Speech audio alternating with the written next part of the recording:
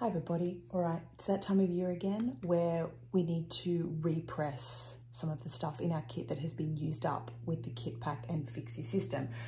This time last winter, I repressed my entire kit. There are videos previously where you can see that I was doing that, and so now I've been using it for a year and things are starting to run out. I have repressed a couple of things in that time that may have like one or two have cracked, but my entire kit, 140 eyeshadows, 40 blushes, 20 powders, have all stayed really intact.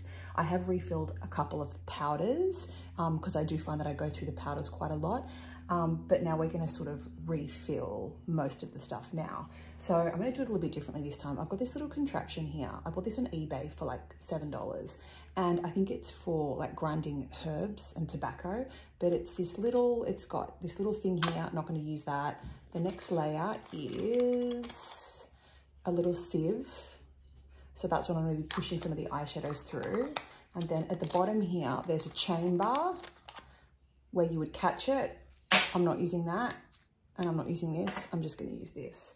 So I have done one eyeshadow. I probably won't use this for all of my powders because it is quite tedious and I don't feel that you necessarily need it. But baked eyeshadows and baked blushes and baked powders, they are really hard to grind fine. And if you don't grind them fine, it's like a really chunky press.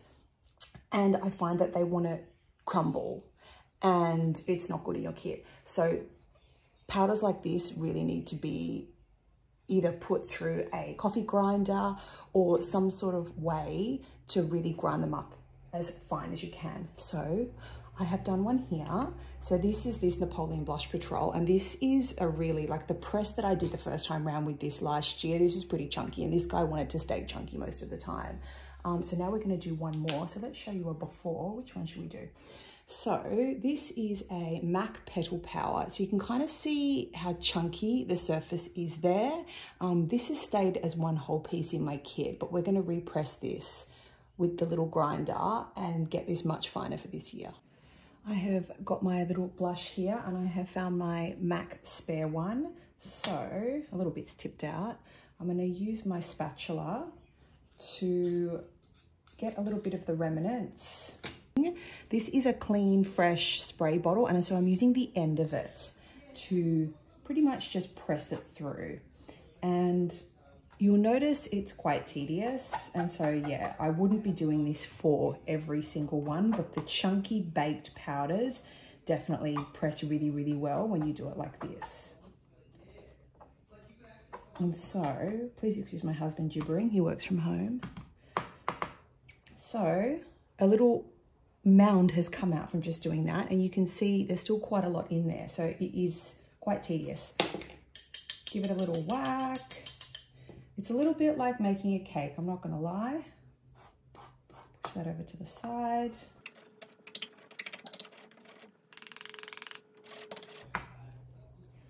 And a little bit more.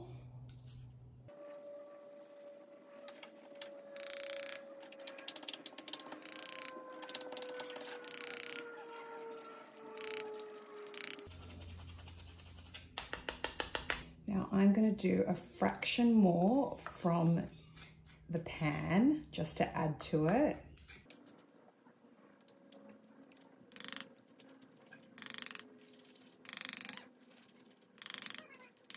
All right, so it looks pretty good, made a giant mess. This needs to be cleaned. I like to grab a antibacterial wipe. Not a wet one. I would probably say something that's a little bit more. I mean, these are good old Strike. I think these are from Aldi or Woolworths. So I like to use something fairly heavy duty and really, really scrub the crap out of that. You'll notice there are like little chunks that like to get into the corner. You can kind of poke those out with a mascara wand. Sometimes it's almost impossible to get out the chunks from the corner, which isn't a problem. Oops, see you later, making it even more dirty. Then I use alcohol and I basically just drench it and then use a tissue and then wipe it again. So the reason I like to go over it with the alcohol is because I really want to make sure, obviously it's going to be sterilized because this is cleaning the absolute living daylights out of it, but I really want to make sure that it's not greasy and there's no oil residue left over from the wipe, because that could affect the press. So you want it squeaky clean. A new one of these. Put your mold down. This little guy goes in the mold. Yep. Now, I like to, this is the fixie, which you very much need. I like to, you have to shake the crap out of it. I like to spray the lightest misting in the bottom and then pour it in. You kind of want the powder to about halfway with these blush sizes. They're all different. Like I know that with the powders, the longer ones, you need maybe more than halfway. With the eyeshadows, less than halfway. These ones are about halfway. Shake, shake, shake. Another very light mist on the top, letting it land on it. We put the lid on and we'll go press. I always take the palette over to the press so that I don't risk dropping it. Push down at the bottom under here. Rest that on top. A cloth, because this is hard on your hands. And then just hold it for about 10 seconds.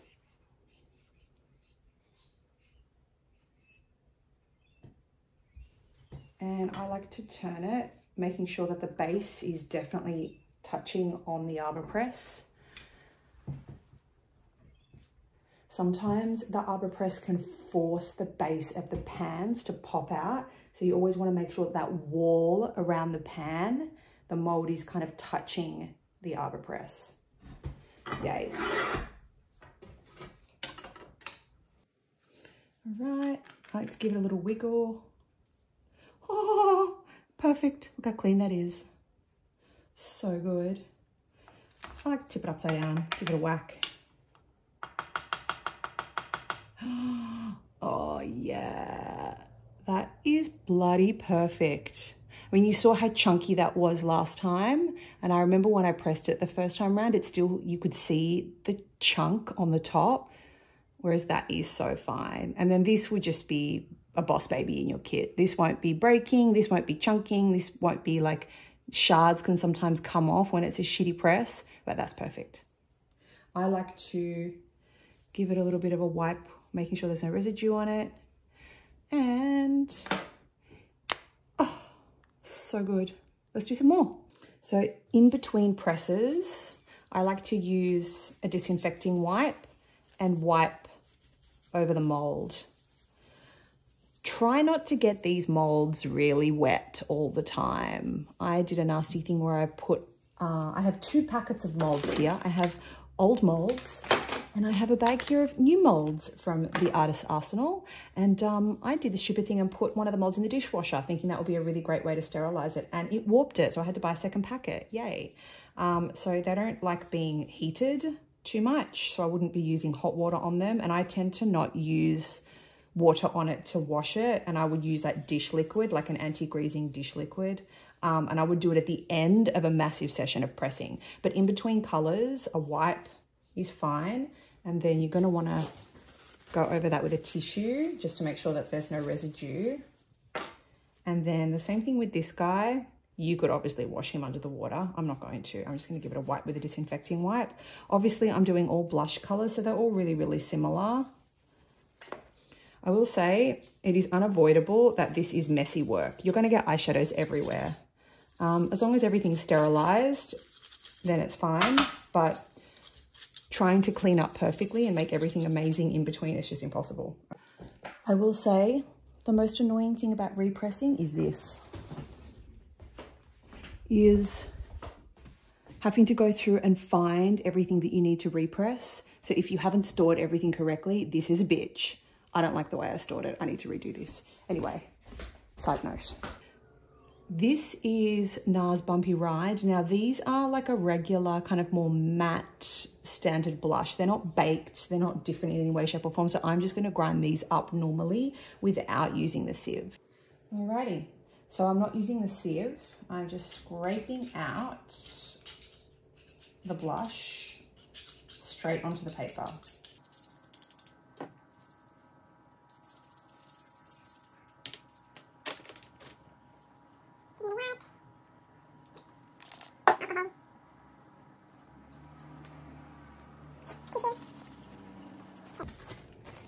Old blush.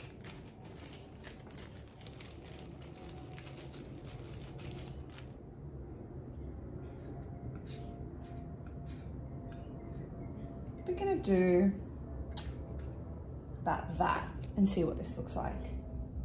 So you'll notice with these more matte ones, the minute you start stabbing them, they kind of start crumbling apart, and they're really easy to get a bit finer.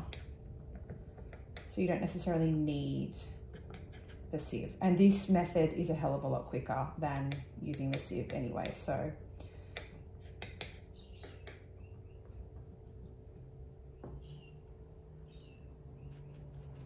I do find that this method of pressing it with a mascara wand is the best way to crumble it down. So I'm basically looking for any chunks, and I want all the chunks gone.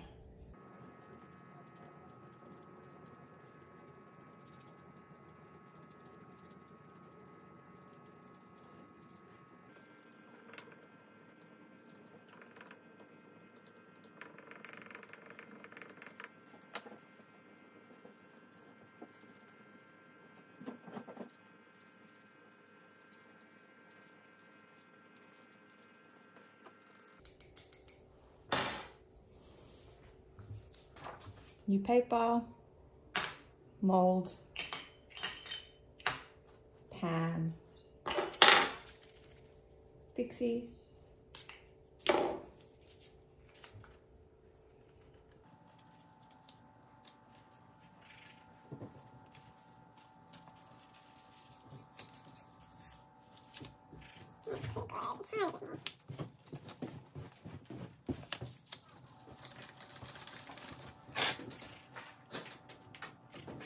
fixie,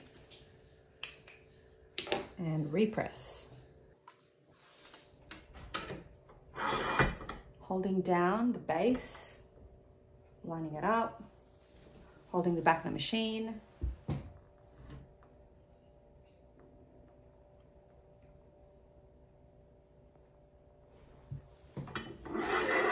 Turn it around.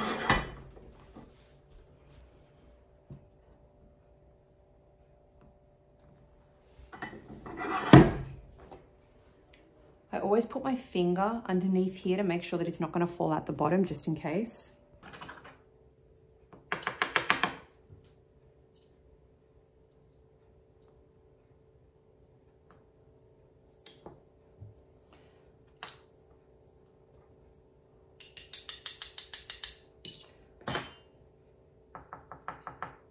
Choice. Giving it a whack. That's perfect. Look at that. Look at that. Lovely. And he goes here.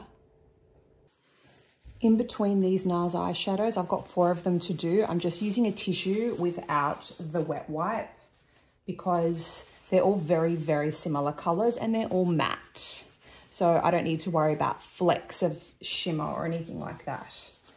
Now, this one here is Deep Throat by NARS, and I'm going to use the sieve to see if that makes it any quicker.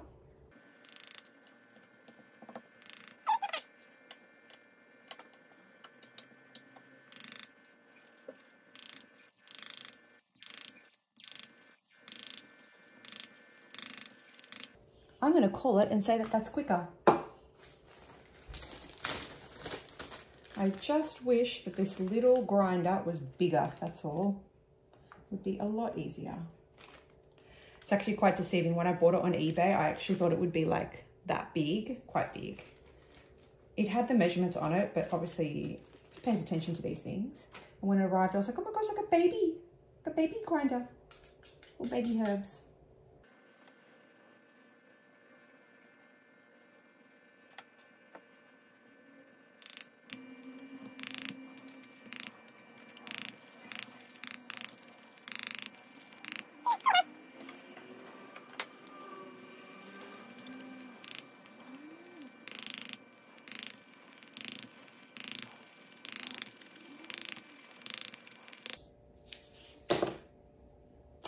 This one.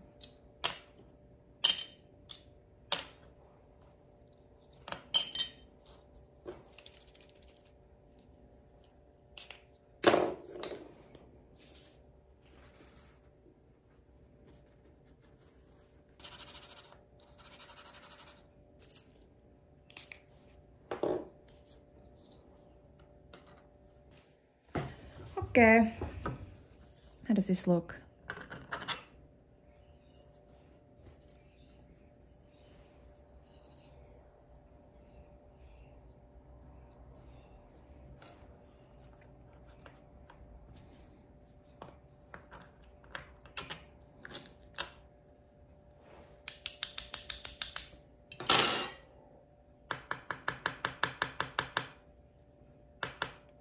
That's awesome. Yay. Did that stick? No, no sticking. Yoink, yoink. That's a great press. So I think probably the strainer is the quickest and easiest, I think. Yay. There's really no difference between the two. That's what I did without it, and that's with this, the sieve. I don't know. To the eye, they look exactly the same. Whichever one you vibe. Just so that you can see how they wear after a year of use, you know, with a traditional powder, you get a hole in the middle is generally how it wears. Now, in saying that, the eyeshadows, let me show you an eyeshadow. Here's my eyeshadows. So you can see here, one that I use a lot of, this guy here. You can see how there's a hole starting in the middle. That seems to be how the eyeshadows wear, so that size. But these powders, and the same thing happens with the face powders, they tend to just get shallower. It's quite strange. You don't usually get a hole in the middle. They just very evenly, so like, I mean, that's like a third full, if that. And the lower they get, the more of a risk they have of cracking, which is why you need to repress, like, not very often, but every now and then. So face powders. So you'll see here, I mean, this happens with regular powders anyway. You'll see this one, it got low and it started to crack and I kind of lost a chunk of it. So yeah, you can see some of these, they're wearing very evenly straight across. So I need to repress these as well because these are gonna start to crack if I don't repress them. Side note, forgot to say, wear a mask. This stuff is so dusty and it gets in your nose, you can feel it on your lips as the time goes on when you're pressing more. Wear a mask. Done.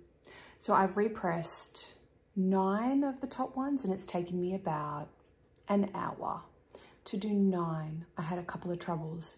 There was a Milani baked blush that pressed perfectly the first time I did it a year ago, and then I tried to like crush it up and redo it again and I could not get it to press. It just kept cracking and didn't want to stay. And after like the 3rd time, I just went stuff it because there was another one that I had, a Smooth and Colt one that I really wanted to put in there anyway. So yay, all good. And now we'll do our powders. All right, these are my face powders. At the moment, I've got Studio Fix MAC across the top, which I'm gonna leave. And down here's a bit of a shiitake show. That's a blot powder by MAC. And then these guys need to be repressed. This is a Charlotte Tilbury and I've got none left and I don't think I'm gonna replace it. This is a Charlotte Tilbury airbrush in the light. I have more of that, so I'm going to repress it and add more. This is a Jouer powder that is like 2 colors mixed in together. So he's on his last legs.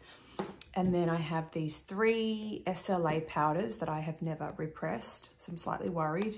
The lady who sells them in Australia is like, they're not gonna press. I think they're gonna press. Because they're very similar to Studio Fix. They're a lot finer, but they're definitely like quite stable. So I'm gonna whack those in there. Let's go. Now, the best way to get these stickers off the bottom of these pans, if you're changing the colors, is hot water and you scrape them off with a palette knife. If you really scrape hard at these, there's a chance that you might warp the pan and bend the metal, which you don't want to do. So I find that the hot water just dislodges the glue at the back of the label and it's super easy to change. And try not to burn your fingers like I am. Make sure that you relabel them. If you need to relabel any, definitely before you repress. It's a lot harder to do this afterwards.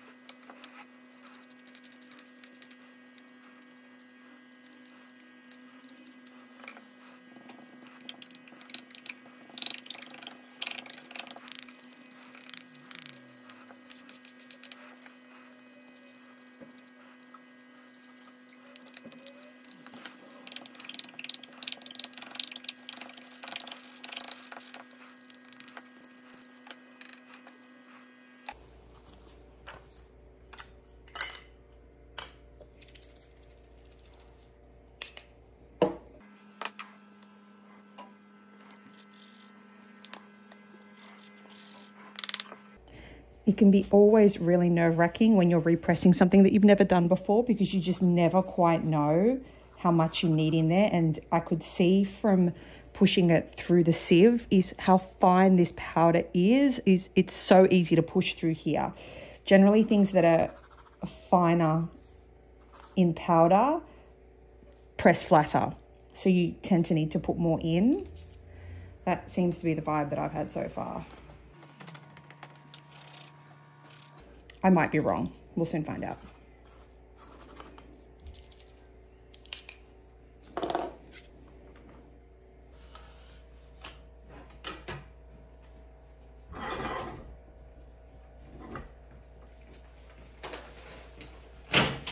I drove back because I needed some stuff.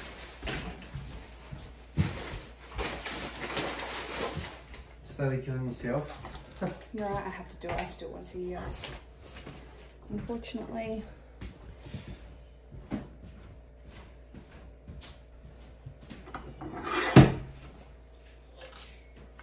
All right, moment of truth. This is so scary. I hate doing this. Tiny bit on the top of here. So I'm just gonna get rid of that.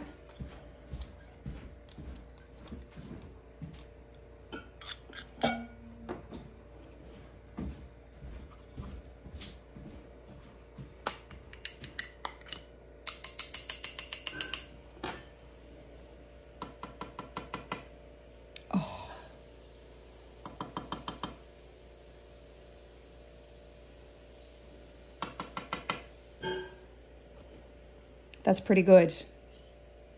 That is a happy press. I can safely say that that worked. To store the powder, you put the remnants in the compact and just close it up and store it flat somewhere. All done. Yay, repressed. They pressed quite easily. We'll see how they hold up.